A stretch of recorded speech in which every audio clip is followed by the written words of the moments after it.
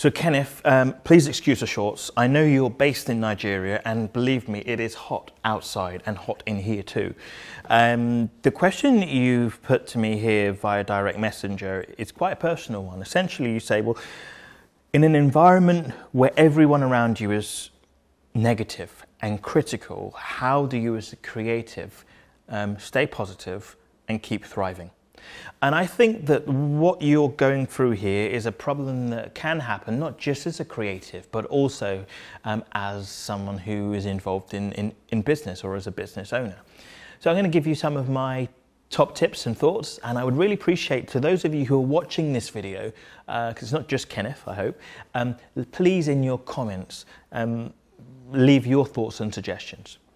So for me, number one is I have to make sure that I go on regardless, and you have to go on regardless. And of course, for me, I have that ultimate push of it's my job, I have to carry on. But we can't allow negativity to stop us. So what we have to do is we have to make sure that the voices on the outside, and it might be social media, it might be that if you're a comedian or actor as you are, sometimes you might get direct feedback. You have to put out negative thoughts, but the first thing is you have to work out, is it really negativity or is it actually a useful critique? The way to understand whether it's a good critique or not sometimes is to work out, to listen to the positive as well as the negative. So if someone says to you, Kenneth, what you've done here is really great, but you could work on this, then the likelihood is that that is just a useful critique.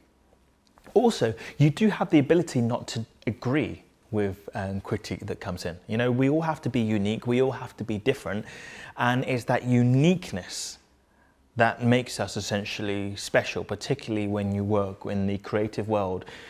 Sometimes what you're creating is not designed to be liked by everybody. So are the voices you're listening to the voices of the people that you are trying to attract?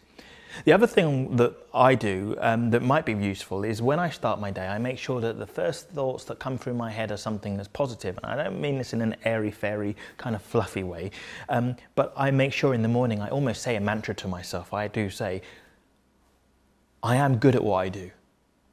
I'm going to do great work today, and the work that I do is going to make a difference.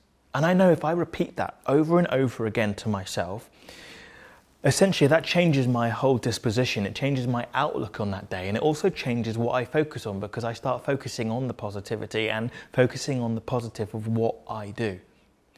So is that something you can do? When you look at those who are playing in the World Cup right now, we know that in their personal lives around them, there may be lots of turmoil, there may be things off the pitch that would be massively distracting for them on the pitch. Maybe their past match wasn't great, but they have to, in their mind, go onto the pitch with that firm belief that what they're going to do is play great football.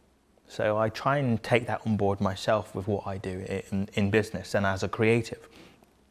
The other thing is that surround yourself with good people. Now, you might say, well, it's social media. Well, if it is social media, you can block people. If people are consistently negative, their likelihood is they are not friends that you'd want to socialize with. So the point of social media is it's meant to be social. So block them. Right? You wouldn't hang around in real life with somebody that was constantly negative and constantly draining. So sometimes even your family members are not people that you want in your echo chamber, or perhaps there's that friend that you have that's always been there and they are not the positive force that you need. Sometimes you have to swap out friends. You can do that with family. It's not something you can do, but perhaps you don't bring them into your inner circle when it comes to things that are related to creativity or your career and your profession. And then finally, if you do find that you are generally in an environment whereby things are negative around you, right? Everyone seems to be negative, or just a portion of people tend to be negative.